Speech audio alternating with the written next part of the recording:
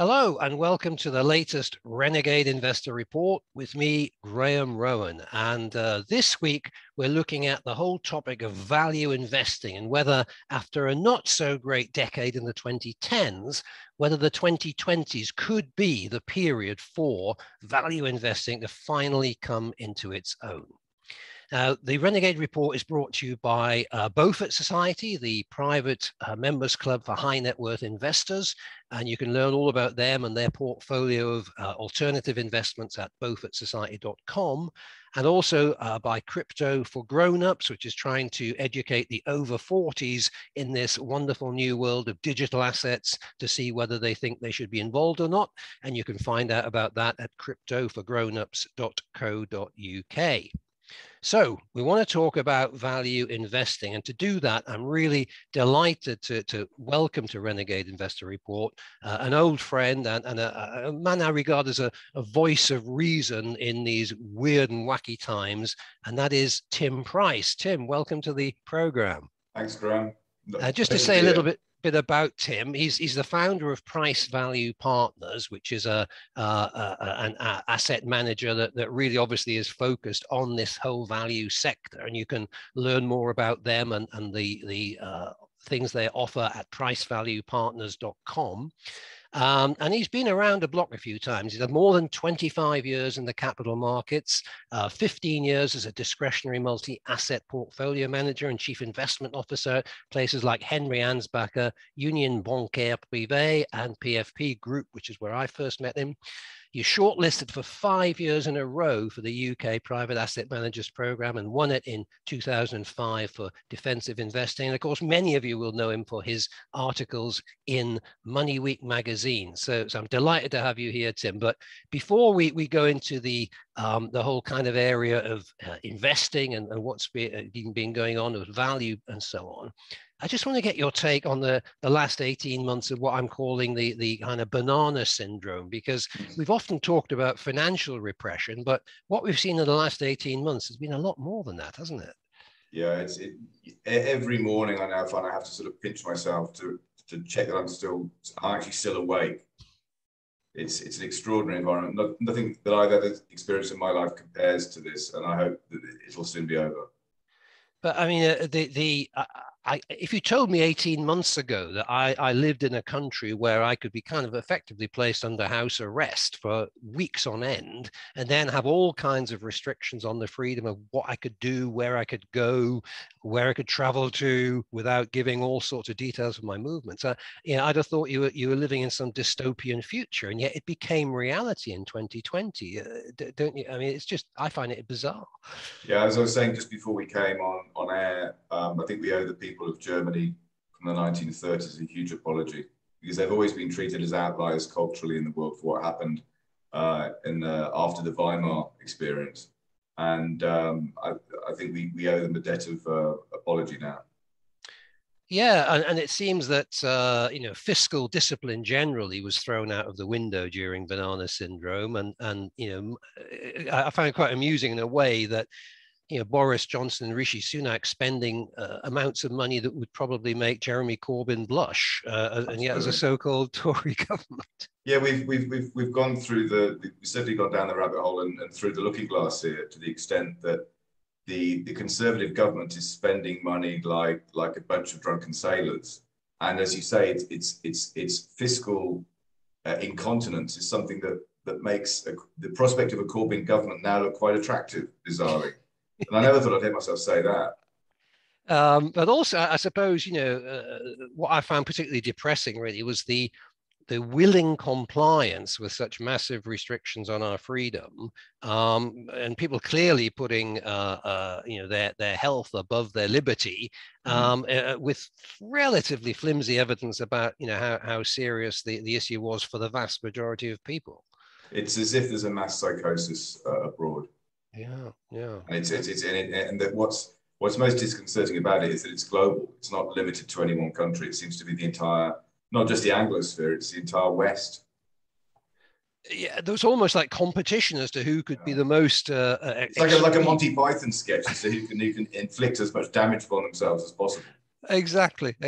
So of course, back to our context here, as if investing wasn't tough enough before all this, this obviously makes setting out to both create and preserve wealth in the 2020s a bigger challenge than ever. I mean, at a sort of 10,000 foot level, what's your take on how what has been happening is going to impact investors? It's a very good question, and no one has a crystal ball entirely, so our crystal ball's no shinier than anybody else's. In some respects, life is actually quite easy now to the extent in investment terms, because if you accept that interest rates are at basically the lowest level they've ever been in history, 5,000-year lows, then the one thing you can say with absolute certainty is you shouldn't touch bonds with a barge pole. So if you eliminate the debt market from your investable universe, then things become a lot easier, because by a process of elimination, stocks then become effectively, as the major tradable asset class, the only real game in town. And then within that, I mean, I've been a value manager, I guess, all my career. Whether one is born or made a value manager, I'll leave to others to debate. But the fact is that if you're concerned about valuations in certain areas of the stock market, notably the US, notably the tech sector, then by a process, again, of elimination, you end up looking at basic value. Excuse me.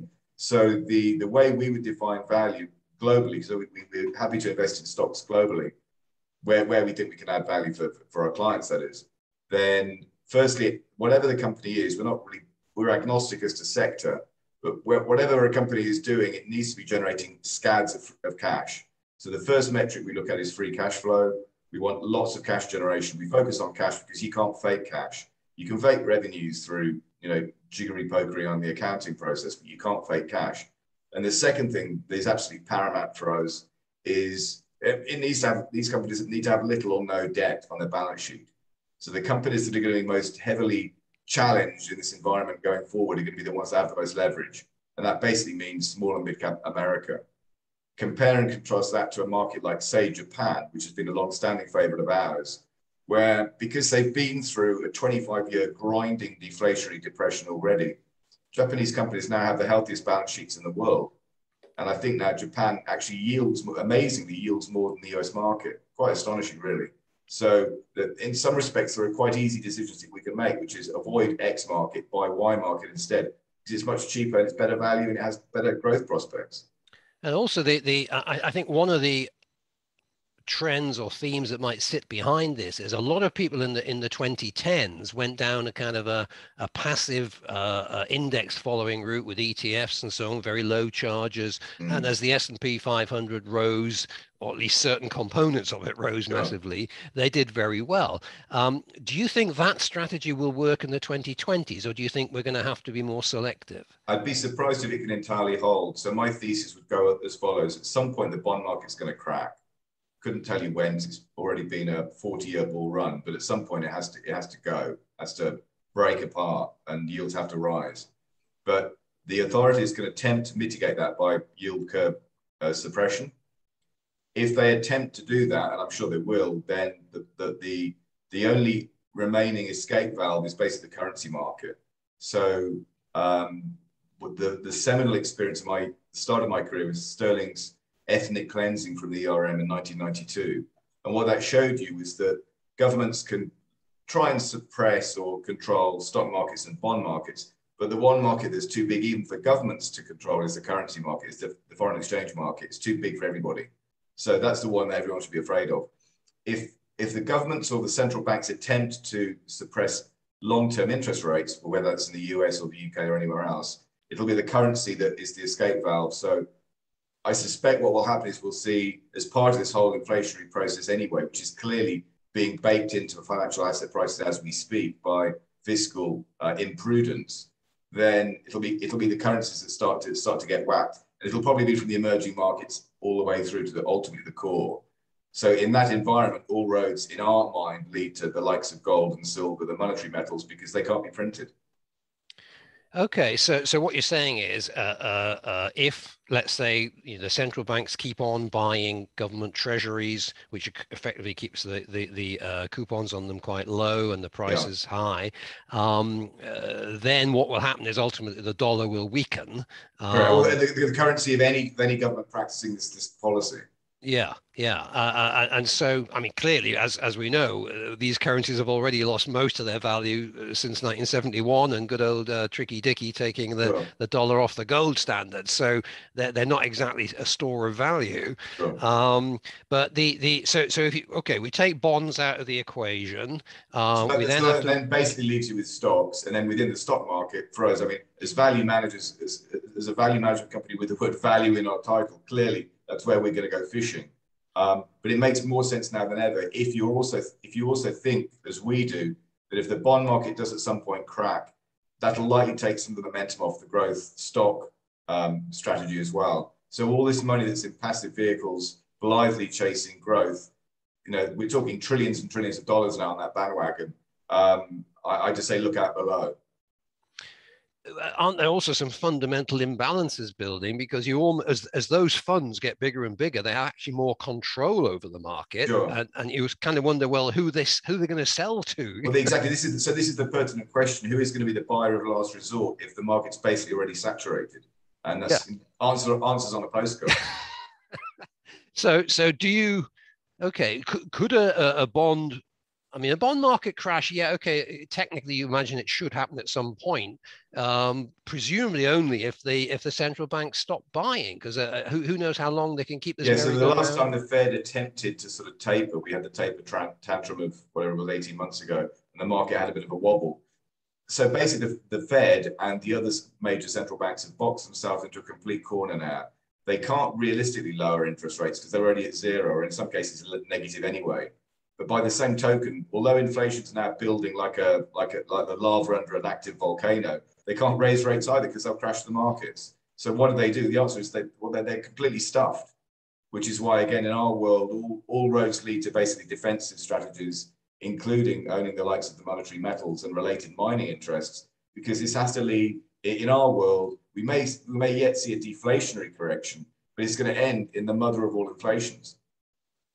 Well, this seems to be the big debate that everyone's, some are saying this inflation's transitory, others are saying no, it's not, it's here for the long term. Others are saying no, we're actually heading to deflation with technology and various other drivers. So, where do you sit on this kind of inflation deflation paradigm, and where do you see it flipping over, perhaps from one to the other?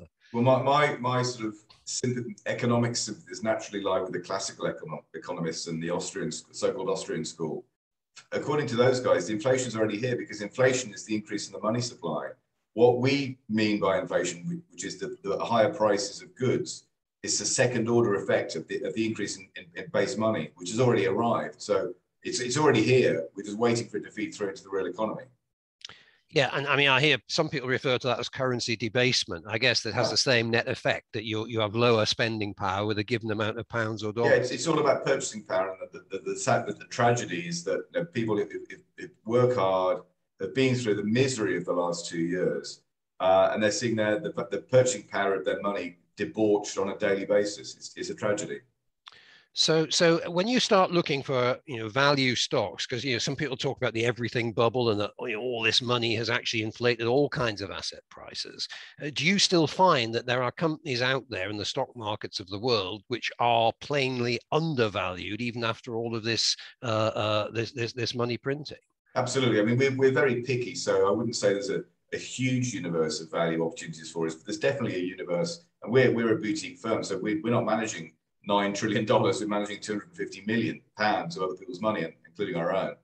And so it's quite easy for us to find value opportunities, particularly in small and mid cap stocks, because they're not widely owned by the big funds.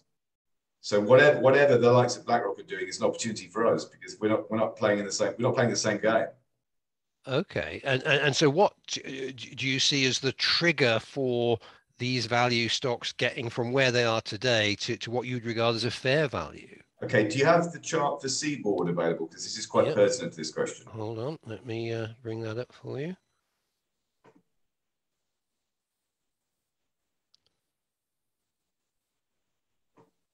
There we go. Okay, so this is a share price chart of a company called Seaboard Corporation in North America. Seaboard's a diversified agribusiness. It started out in grains. It's now sort of vertically integrated supplier of a variety of agricultural products and infrastructure supply routes. And the largest turkey farmer in North America, for example. They have only 50% ownership of a company called Butterball Turkey. So what you see on the chart, you see 3 lines on this chart. 3 lines on this chart. It's almost like a song, isn't it? Don't worry, I'm not gonna force that on you. No, we'd have to edit that out, Tim. So we've got 3 lines. We've got a white line, which is the share price of Seaboard, and this is going back to 1989. And you can see the white line is quite volatile. That's the nature of the stock market for you. There's a green line and there's a purple line. The purple line is the S&P 500 index. So to get to the point, what you see with the benefit of hindsight is that Seaboard has done amazingly well. In other words, it is possible to beat the market. The S&P 500 over this period generated a return of 1,532%, and Seaboard generated a return of 3,500%. So it's more than double what the stock market did. So that's the first point. It is possible to beat the market. The second point is that clearly the shares are volatile, because you can see from the chart, they're all over the place. The secret sauce here, and this is germane to our entire process, is the green line. The green line is book value per share of Seaboard. It's almost a straight line. It's not that volatile. And that's basically just the inherent value of the company. So what we're saying here is as follows. Firstly, try and identify good companies. Good companies will often be owner managed, i.e. the management has a meaningful slug of ownership in the business, so they've got skin in the game. And then secondly, when you've identified these companies and you can buy them cheaply, wait effectively for the white line, the share price, to approach or ideally trade below book, because you can see that there is a relationship between those 2 upper lines. The white line is shares, the green line is book value, inherent value. The book value per share does tend to track the share price over time. The share price overshoots from time to time, gets irrationally optimistic, and then sometimes more rarely, in the case of Seaboard, irrationally pessimistic. But over time, they basically trade in line with each other. So the market does identify over the medium term good companies, and it just tracks their value. The shares overshoot. So then this is when you need to be selective about your timing when you get in them. But this to me, I wish someone had shown me a chart like this 30 years ago at the start of my career, because it would have made stock picking and investing a whole lot easier. It's this simple, it's this straightforward. All you need to do, identify quality companies and then wait until they trade cheaply in the market. Lather, rinse, repeat. Okay. To be fair, I mean, apart from obviously there's a sustained period in the early part of the century there where you could have got in, with the white line below the green line. But the other times, obviously, it looks like the financial crisis was another time, and the start of banana syndrome was another time to get in. Again, so timing does matter, I guess. For sure, but taking the medium-term view, if you're a typical investor, you're going to be buying over time anyway, so you won't be buying in one clip necessarily. You'll be phasing in your investments over your investing lifetime. So that works well. Dollar cost averaging always works. I was going to say, if that was your preferred approach, even when you've identified something like this, you would still dollar cost average in, would you? Yeah, because you just haven't, particularly when the market feels very frothy, which it does today. Yeah. Or the other side of the coin, of course, is having the chutzpah or the cojones to do it when the market's been crashing and burning, like last March or 2008. This is exactly right. This is the other thing. So much of the investment business is about psychology. So the maths and the analysis gets you so far, but so much is about psychology. So one thing that we do with our portfolios is we don't just invest in value stocks. We invest in trend following funds, which are a type of price-related, price-sensitive strategy, it's a momentum-based strategy, essentially. And then the third component part, because we don't buy bonds anymore, we probably won't for the foreseeable future until it gets a whole lot cheaper. The third component part is what we call real assets. And by way of real assets, I mean tangible, non-financial things that if you drop them on your foot, it hurts. So that clearly includes things like the monetary metals, gold and silver, and related mining interests. So the beauty of this approach, this sort of 3-pillar approach, if you like, is that we're always invested. We're not always invested in the stock market, but we're always invested in something. The problem by taking a timing decision on the market and saying, things seem a bit freaky, I want out, is that may well be justified, but when on earth do you get back in? Because the recent time to get back in was in March 09. But in March 09, it felt like the world was about to end. So it's not easy getting back in. So we prefer to be in throughout.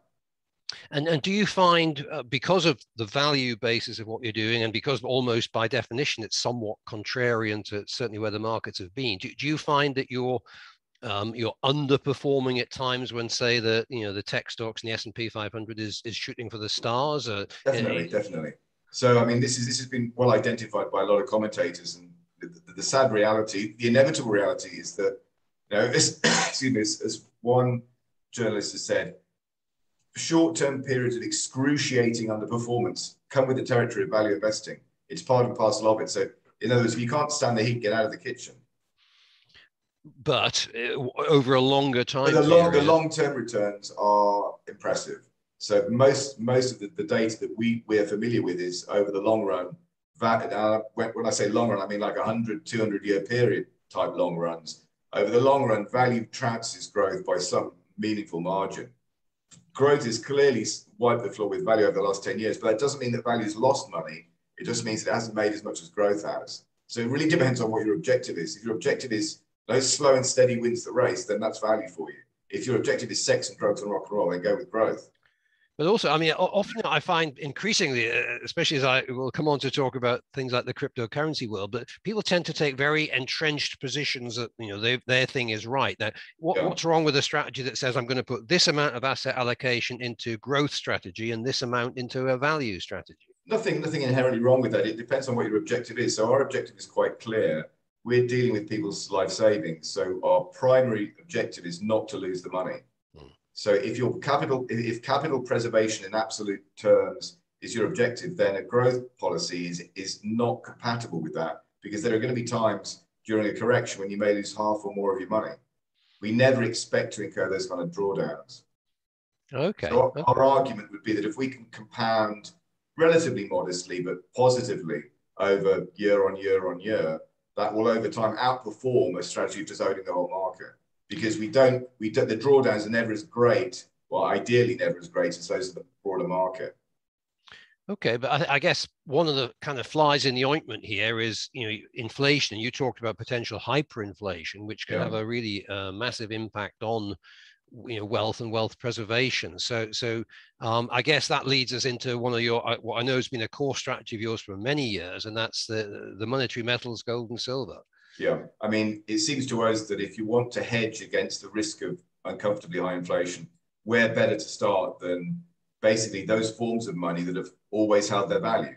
So if you want a definition of long-term value holding, I humbly submit gold. So that the sort of the cliche argument is that, in the days of ancient Rome, a gentleman of the period could clothe himself perfectly adequately using an ounce of gold. And the same argument holds true today with gold at $1,800 an ounce. That's long-term purchasing power. Indeed, but what I think has really surprised me, and certainly in 2021, is we seem to have a perfect setup for gold to do really well, and yet it seems to have been quite anemic in its performance. Have you any sort of view on that? Hasn't is not the same as won't. So I agree that it's been strange, bizarrely underperforming at just a time when you expect it to be shooting the lights out. But I just say, keep the faith. Just hang on, because this is. It feels to me like this volcano is going to blow to the upside, and the potential returns to be made could be quite astonishing.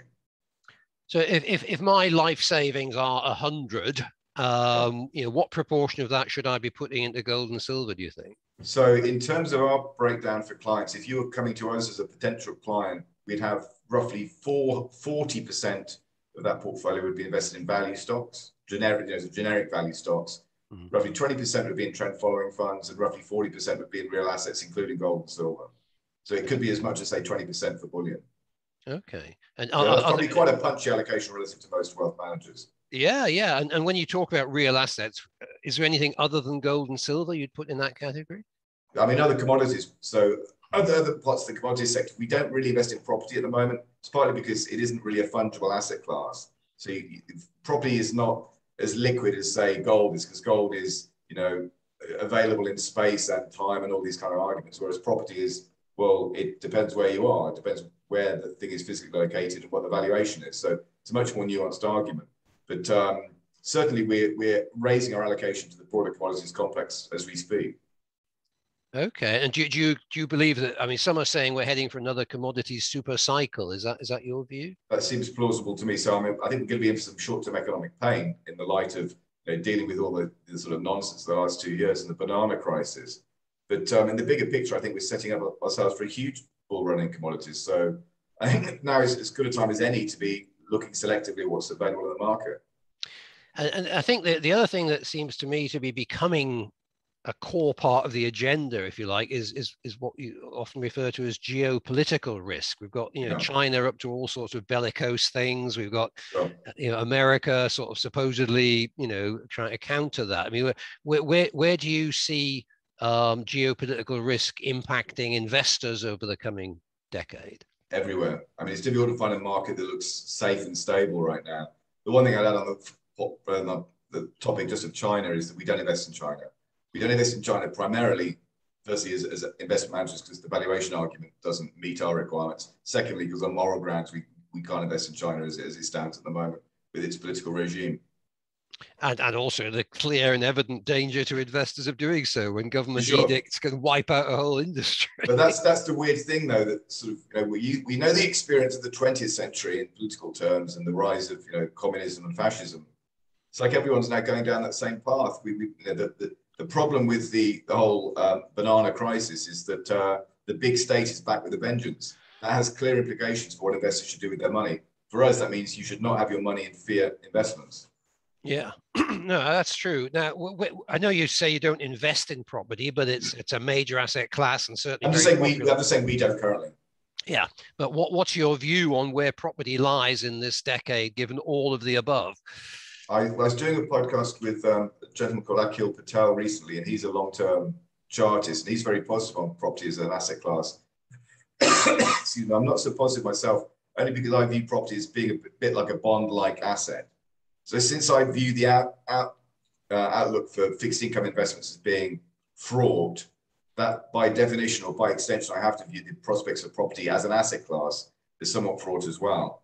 But that said, that doesn't mean that there won't be cheap properties available, but it'll be on a case-by-case basis. Okay, so I suppose in terms of wealth preservation, property's done a pretty good job if you take a view over the last 100 years.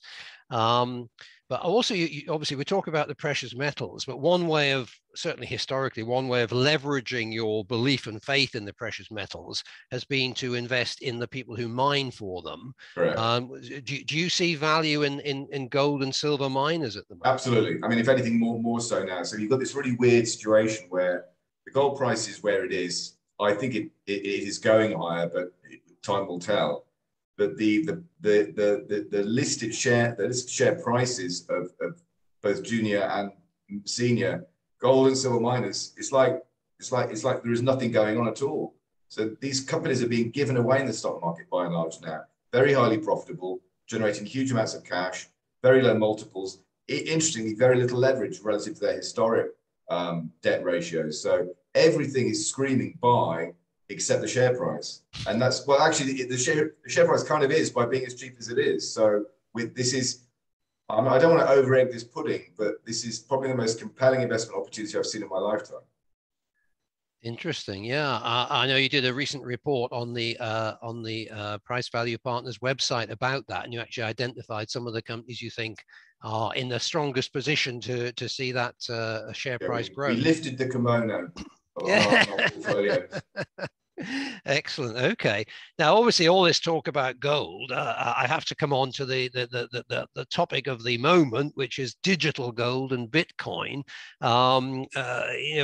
Where do you stand on that whole kind of cryptocurrency sector, Tim? So personally, as a libertarian, I have to endorse the concept of cryptocurrencies because I don't think the state should have a monopoly on money issuance.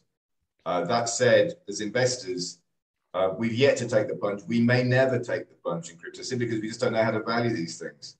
The usefulness of, say, the listed stock market opportunity is that you know how to value these things, or hopefully you have some idea how you value them. You can value them against interest rates and against earnings and all these kind of things. How do you value Bitcoin? How do you value Ethereum or Ripple or XRP or any of these, Dogecoin or 1,000 other cryptos? The answer is we don't know. I certainly don't know. That said, there may well be merit for the private investor that's yet to take the plunge and having, let's say, 1%, 2% of their portfolio, of their overall aggregate net worth in cryptocurrencies. Because if it goes to zero, it's not the end of the world, but you've still got the opportunity to make 2, 3, whatever X times your money. So that's probably the way to trade it at the moment, to play it at the moment. Yeah, and I think there's a lot of misunderstandings around the sector, to be honest. I've been going down that rabbit hole for over a year now. And a lot of these companies, they're nothing to do with alternative currencies. They're actually doing things like, decentralized finance, which is really quite radical. And if you look at things like smart contracts, we could do away with lawyers, which surely must be a worthwhile cause in and of itself. Well, not only that, but I think in the fullness of time, we're going to be doing away with the banks. So hallelujah for that. It's interesting. I think this quote is credited to Bill Gates back in the 90s, but I don't know who said it. I can't confirm who said it, but whoever it was said, banking is necessary, but banks aren't. And if anybody has had any dealings with any bank lately, you realize you're getting an appalling service, not even getting any compensation by way of interest. So this is a game for the banks to lose. And I think the cryptocurrencies over time will just eat away their whole market. And I'm delighted at that prospect. Well, Needless to say, we don't own banks.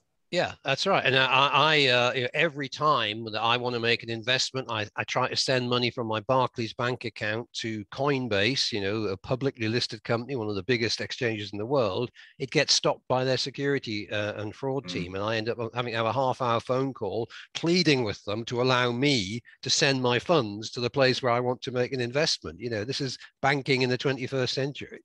And yet the major banks, including, well, no names, HSBC, are some of the biggest money launderers in the world. It's quite extraordinary. I know, but I don't know whether this shows a genuine concern for their customers or whether they are absolutely bricking it in terms of realizing that they could, as you say, be out of business perhaps by the end of this decade. Well, what you see is the world's smallest violin playing just for the high street bank. Yes, I thought I could hear something. Okay, so you're not personally going for the crypto sector at all. You've got no involvement in that. Someone, Dan Tubb gave me, I think, 20,000 satoshis a couple of weeks ago, which is worth apparently about 12 quid. So I've got a tiny stake in the game, but not anything meaningful. Excellent. Okay, so as we look ahead, then, what would be your kind of advice to people watching us that perhaps have taken a somewhat passive view? A lot of people don't really know what their pensions are invested in, or what their ISAs are invested in. Do you think this is a time to become more active in the management of your investment portfolio? I think definitely you need to be much more up to speed with what your pension fund, ISA, SIP, whatever holds. And if it's in the form of debt instruments, look very carefully at the composition, and if necessary, replace with something that's going to have more lasting value. I cannot stress highly enough, at some point the bond market is going to explode. It may not be this year, may not be next year, but at some point it will. It'll be like that old line from Hemingway: how did you go bankrupt? Well, slowly and then all at once. These things don't happen in linear fashion. They happen just like that. So be very careful about bond exposure. We have basically nil exposure with our clients. If your stockbroker or portfolio manager has meaningful bond allocation on your behalf, ask him why, because there is no value in that market whatsoever. And then beyond that, my advice would simply be diversify. We're currently going through very, very tricky waters. It feels like there's a storm brewing. So I think diversification by asset class and asset type and underlying holding, diversification is the last remaining free lunch in finance. Diversify like crazy, because you can't be too careful these days. And also, I think I would add to that, perhaps be wary of concentration in a small number of mega funds, because, yes, as Warren Buffett's finding, once you get into the hundreds of billions, it's very hard to move the dial with individual investment decisions. Whereas a boutique like yourself, you can actually really seek out things that are going to give a genuine, immeasurable return to a client portfolio. Well, I think it's going to be interesting to see how the Leviathan firms fare during the next downturn. So I fear it may be a religious experience for their clients. Yes, and not in a good way. Yeah, well, I mean, the trouble is, obviously, some of us have been around the block a few times, and what I'm hearing from a lot of people that are talking now, particularly in the technology sector, is those famous words that I remember hearing in the early 2000s, just before I lost a shed loan in the Nasdaq. This time it's different. Are you hearing it's those never words? different. It's never different, and human nature doesn't change. Yeah. Do you think, I mean, I know timing of these things is impossible, but do you think we're quite close to a significant correction in the markets? It feels like it. So my advice there would be enjoy the party, but dance near the door. Yeah. And would you be moving more into cash at the moment to be ready to No, pay? because not really, unless you have specific liabilities that you need to make advanced preparation for. So we're pretty much fully invested for both in our own capacity and for our clients across that range of value stocks, trend followers, and real assets and precious metals. We want to be invested, but we don't want to be all in the stock market. So I accept the stock market seems to be acutely high risk at the moment. Excuse me. It wouldn't surprise me if we do get a major correction within the next 12 months, triggered by what we can't say, but it could be the bond market crashing. But the point again is, if you take the example of the early 70s oil shock, if you were in the FT30, which was the equivalent of the FTSE 100 at the time, if you sold ahead of the crash, you didn't have time to get back in because the market did such a pronounced V-shaped recovery. There was no time to get back in. And because we hate to market time, we will always be invested. We won't be invested in the whole market, so we're very selective. But we think that our answer to the whole market timing issue is just always be invested in something, in the best thing available at that given time. Because then you don't have to worry about when do we get back in. Because the time to get back in is when it feels like it's the end of the world. Exactly, that's right, and very few people have the cojones to do that, so they miss it out, and then often a few weeks can make a massive difference to. Again, exactly right. So a lot of the returns to the market can come from very short, amazingly concentrated bursts. So you want to be in the market at all times, basically avoiding. And then you just take the Ben Graham route. So we're Ben Graham Value Investors, and he said, and he boiled it down to two things, which is basically avoid the bad stuff and don't overpay for the good stuff. It's not rocket science. Okay, and interestingly, obviously, many people know you from your Money Week contributions. Money Week seems to have a view that the British stock market at the moment is definitely in the value territory. What's your take on the FTSE at the moment? I agree. I mean, we don't have a huge amount of UK holders. We have a few, so there is definitely some value in the UK market. I think I saw on Bloomberg the other day that the FTSE's had a 9-year period now of basically exporting capital, i.e. people have been migrating out of the UK into other markets, notably the US. So the UK is definitely value territory, but then it comes down to individual opportunities. We're not finding that many. We're finding them globally, but not excessively in the UK yet. And do you see what do you see as the kind of outlook for post Brexit Britain? They're trying to create this high wage, high tech economy. Do you see Britain having a growing role in the world? And given that, for example, Europe itself seems to be almost imploding. Before the banana crisis, I would have said yes. Now I think we have to wait until we get a new government, and I don't dare think what that government would be, but it has to be not the current lot because they're awful. Would you like to expand on that a bit? Well, they seem to have the Tory party seems to have completely lost touch with its source code. So it is impossible to reckon. We just had the budget, which is the biggest tax and spend budget probably in my lifetime. It's certainly up there. It is impossible to reconcile the budget of this week with, let's say, Thatcherism or Thatcherite policy. The big state is back. The big state is awful at allocating capital. The big state is awful at investing. Everything it touches turns to ash. So the state should be shrinking, not growing, is all I can say. And I hope that whatever the future government we may get is, whatever its composition, I hope it's a composition, basically a government of national unity, comprising a lot of localized grassroots activist parties. But I think any party that advocated for lockdown does not deserve to be in existence. And that's basically the Tories and Labour out. Yeah, but I think that one of the troubles I've sensed for some time is that if I can use I suppose a Thatcher expression, people like us just don't seem to have a political franchise. I just have no idea. We're completely homeless. I agree. I've seen the phrase politically homeless so many times over the last 2 years.